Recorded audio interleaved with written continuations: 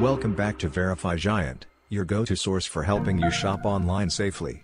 Today, we're diving into the mosaic of sun, sand, and some surprisingly mixed reviews surrounding Hotel Aldea in Zihuatanejo, Mexico. Let's kick off with a negative review. One guest claimed, the rooms were outdated, and the Wi-Fi was slower than a turtle on vacation. While it's great that turtles take vacations, I'd prefer my Wi-Fi to be a bit more, how do I say this? Fast. Now, onto the positive side.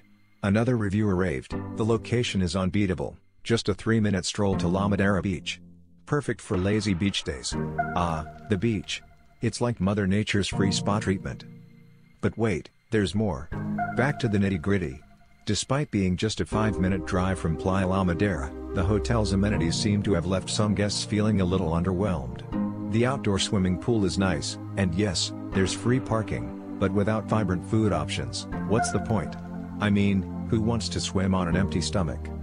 Speaking of food, it's not all-inclusive here, so be prepared to venture out to restaurants like Elvira's for some authentic tacos. Your taste buds will thank you, but your wallet might not. Now, let's rate the hotel. Here's the breakdown. Location, 8 out of 10, proximity to the beach is a win.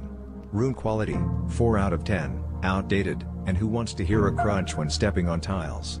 Facilities and amenities, 5 out of 10, the pool is nice, but what else? Food and dining, 4 out of 10, a bit bland, like a tourist's sunburn.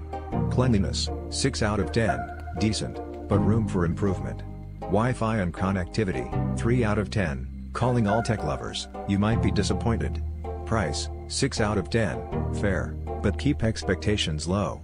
Security, 7 out of 10. Feeling safe is key. Staff friendliness, 7 out of 10, nice folks go a long way.